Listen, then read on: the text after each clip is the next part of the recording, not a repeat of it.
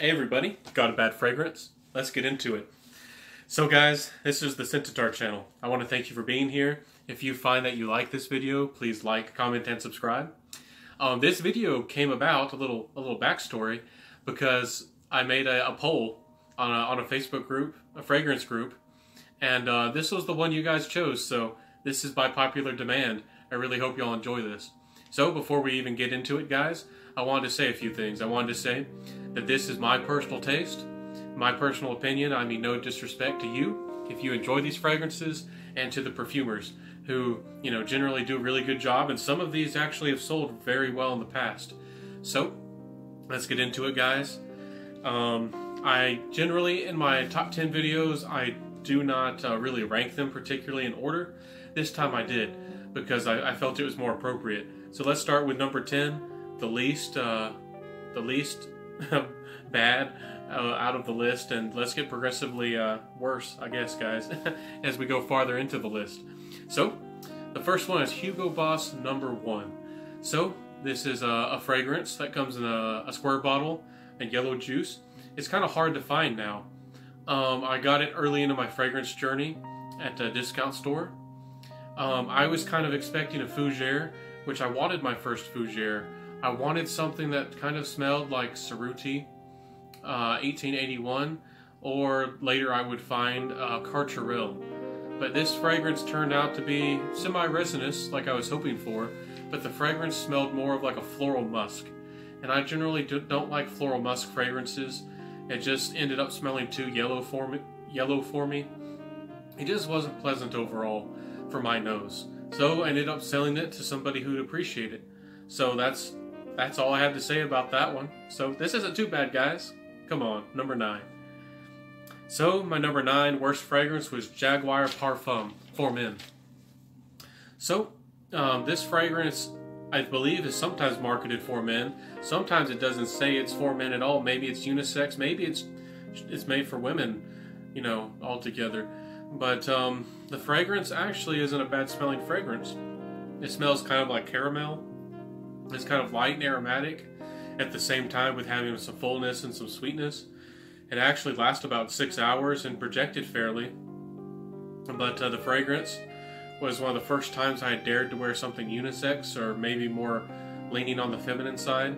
And when I wore it one time at college, in one of my classes, it was a little bit of a hot day, and I had only worn like 3 sprays, but still, it was projecting fairly heavily. And somebody asked who was wearing a female perfume, and there was only about 5 guys in the room. So that really put a damper on that fragrance for me, and I really didn't like it too much to begin with. For ladies, for a $20 fragrance, something that smells almost like 1 Million Privé, not as good quality, and it has a little bit of a kind of like a cocoa amber feel in a way. That's not a bad fragrance. So guys, let's get to number 8. Okay, so this one is interesting. You might not have heard of this one. Boise 1920 Extreme. So guys, this is a high-end fragrance, or semi high-end. These fragrances are anywhere from 110 or 20 to 150 usually. Boise does make some really good fragrances that I've found that I like. They have a patchouli one that I enjoy. Magia is a wonderful fragrance that is a lighter, more playful, and definitely more easy to love version of Creed's Silver Mountain Water. So I'd recommend that from this brand. And again, all these brands might have spectacular fragrances. These are just ones that didn't do the job for me. So maybe they'll do the job for you. But this one is Boise 1920 Extreme. What did this fragrance smell like to me? It kind of smelled like it might have had vetiver in it, but it smelled like it had a whole bunch of raw patchouli, and kind of like an amber that was raw, but it didn't have really the animalistic edge of amber. It was just like the sharp kind of side. So if you can imagine sharp patchouli and sharp amber kind of mixed together, and it had kind of a floral feel overall, for me, it didn't work at all. And it really didn't last particularly long either. I got about 4 hours or so about longevity and fair projection. So That wasn't a winner in my book, guys. Let's go to number 7. Y'all know that, or we're thinking that one of these might have came to the list. Yes, there's a Koros. Koros Limited. Now, Koros itself, actually, the original, doesn't bother me too much. It certainly isn't the most natural or the most lovely fragrance, in my opinion. But Koros Limited tried to put more of an aquatic or kind of a fresh edge on the fragrance, which was kind of like a woody, animalistic, kind of green fragrance. For you guys who, you know, are kind of in the younger crowd, Koros was a really big top seller back in the day. Now, guys, if you're a gentleman and you love that fragrance, no disrespect to you, but if you're a younger guy and you say, how can somebody like an animalistic, woody fragrance that's kind of green? I'd highly recommend you get your nose on Anateus by Chanel and see if you like it. That's a really good and maybe the best interpretation of that kind of fragrance. So, guys, Koros Limited just ended up to me smelling like a smelly bathroom. I'm sorry to say it, I know it's cliche, and some people have said it before, but Koros Limited really came across that way. So, guys, let's jump to number 6. Now, guys, this is where the things might start getting more personal. Things might might offend you, so take it with a grain of salt. My number 6 is Jupe Homme. Jupe, that goop, that sauce in that pink bottle is they put something in there. All right, guys, it smells highly synthetic to me. It smells extremely sweet. It has some kind of like Jolly Rancher type of smell to it, guys. I mean, I would personally recommend guys to steer away from it and go for Paco Rabanne's 1 Million any day of the week. But if that's your juice, go for it. This stuff just smells syrupy and sweet, almost like a cherry cough syrup in a way. It smells extremely loud, extremely sweet. I had my nose on a reformulation, I know, and that stuff still lasted a good 6 or 7 hours with pretty good projection. So I can't even imagine what the first formulations were. I don't want to know. So that's my opinion there on Jupe Homme. So number 5 is, this is one that I didn't feel was disgusting. This is YSL Homme de Jambre. So this, you'd say, if you like YSL fragrances, if you're a fan of YSL Homme, which a lot of guys are, you'd be like, there's a flanker de Jambre? Is it have ginger in it? Is it more citrusy? And you'd probably really be interested in it. Don't get excited, guys, because this one's disappointing. It's not terrible. So, what do you get? The fragrance, it smells kind of aromatic. It smells kind of clear. It smells, has a little tiny bit of the YSL Homme DNA with ginger and a tiny bit of citrus, a tiny bit of powderiness. This one's a lot more ozonic, but it also has kind of like a gingerbread cookie kind of vibe to it. Not the smell particularly, but it kind of has the feeling maybe of like the smell of gingerbread cookies in the air. So you would think that this fragrance would be spectacular. It's going to smell like the holidays. Guys, it's so disappointing because it literally lasted like 10 seconds on me. I barely got, it barely projected off the skin at all, and it was gone in less than a minute, had no projection, and had no longevity whatsoever. I'm convinced that if they really did want to sell this fragrance, and they made the concentration like 40 times as strong, that it could be a really good fragrance. I really wanted to enjoy it, and I kind of like the smell in a way.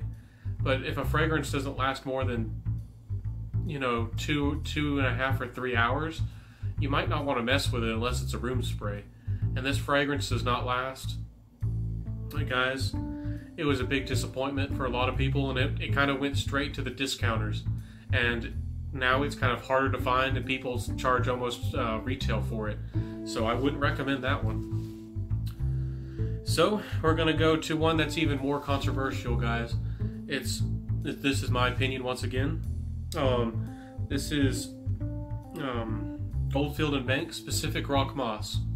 Now, before you fan guys, hate on me,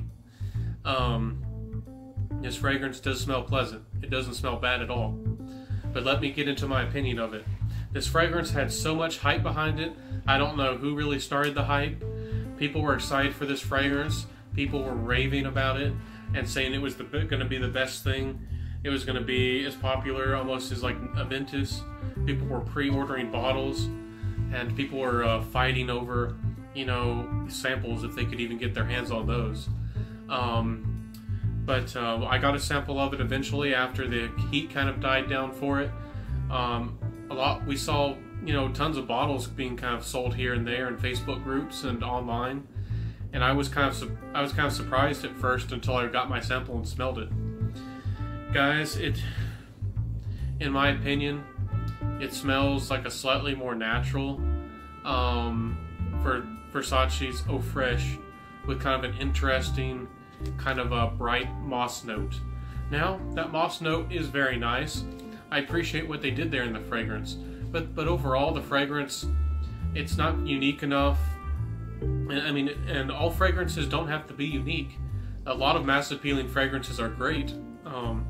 I wear Invictus for goodness sake, but the fragrance, it only lasted like 4.5 hours, if that, if I was lucky, if I over applied, and it really didn't smell that great. And for the money, for how much they were charging for it, I could have like 6 bottles or 5 bottles of Versace Eau Fraiche, and Versace Eau Fraiche has like 6 hours longevity and projected 2 times as well, and smelled really just as good. So that's just my opinion, guys. Again, if you see videos about that hype of that fragrance, I'd suggest you just get a sample and see what you think of it. You might like it. So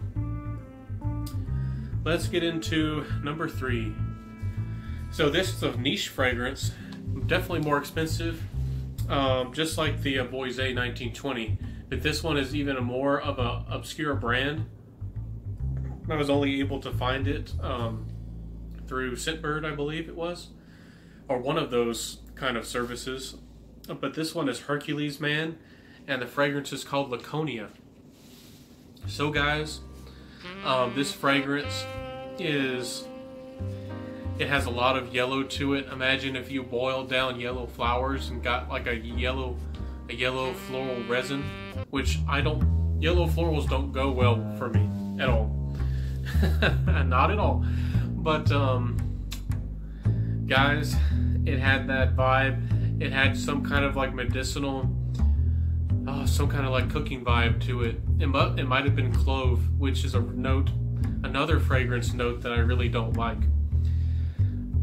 The fragrance, it's one of those that I had is probably the worst reaction to out of any fragrance. And it's not number 1 for the worst fragrance, because it's definitely high quality, or fairly high quality. It's just that the fragrance doesn't work for me. It has a good composition. The fragrance dries down and transitions quite nice. But the fragrance almost made me want to throw up when I smelled it. And that's just my personal taste with strong yellow florals and a man's fragrance, and kind of like to the point where it almost smells animalistic, guys. So that's Laconia for you. The next one, this is controversial for sure. I'm just gonna say it. This is Silver Scent by Bogart. Guys, I don't know what you guys are smelling. I don't know what you guys are doing out there. This fragrance to me smells like a kid tried to recreate Platinum Egoist. Platinum Egoist has some sweetness. It has white resin. It's classy and aromatic and clear. Some people might say it smells clean. This is the 5-year-old got a chemistry set and tried to make his dad's fragrance. Guys, it smells like grape Kool-Aid. It smells very loud, highly synthetic. It is way too sweet. The vibe it gives off isn't elegant or clean. It just doesn't seem well composed. It doesn't really have a fullness or a smoothness that I like in fragrances. Guys, I couldn't wait to wash it off my skin. And I'm sorry if you enjoy that fragrance. And if you do, you know, do your deal, do your thing, guys. But I won't be wearing it. Not at all. So, my number one fragrance is a mix of disappointment and terrible smell. This is Aramis Bermuda Tonic.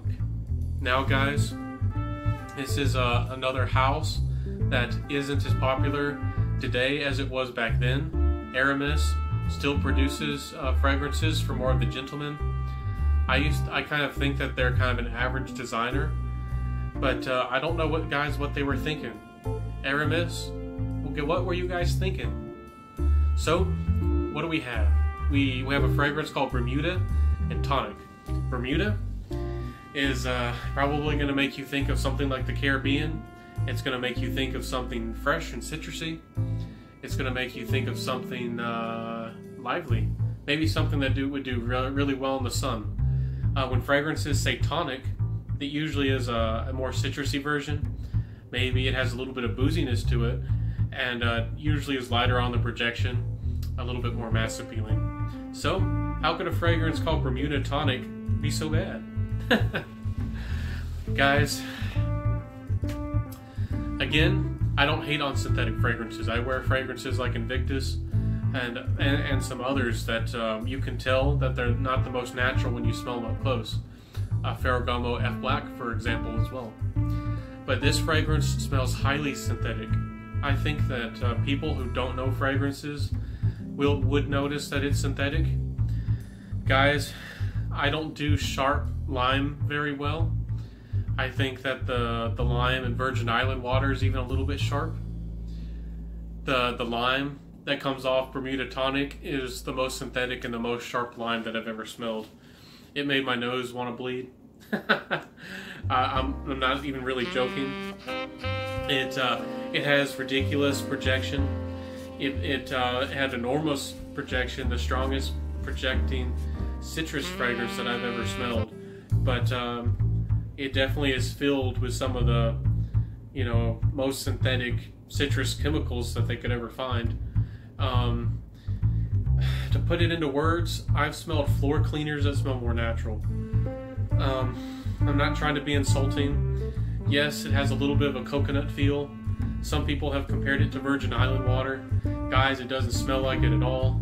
So, if you don't think English Laundry Tahitian Waters smells remotely similar to Virgin Island water, I don't know how you think that this Bermuda Tonic smells like it. Guys, I couldn't wait to try to wash it off my skin. It lasted a good 6 hours. If you're the kind of guy who just, you know, wants to put on a grin and kind of choke people out by overspraying this when you go to the beach, maybe this is for you. But I can't think of any situation or any fragrance where you would want to wear this. If you wanted something very loud and very citrusy and mass appealing, I mean, there's great fragrances like Versace's Eau Fraiche. There's Invictus Aqua. There's some good fragrances out there, guys. So don't get me wrong. But that one just didn't work for me. I thought of giving some honorable mentions at the beginning. I'll just give them at the end. One of them is Dior Sauvage. It smells good for the most part. I just find the Ambroxan too strong. But I am looking forward to smelling the Parfum. It might be the right thing for me. But guys, that's the end of the video. I thank you for being here with me. I thank you for enjoying this time. I hope you got a good laugh out of this.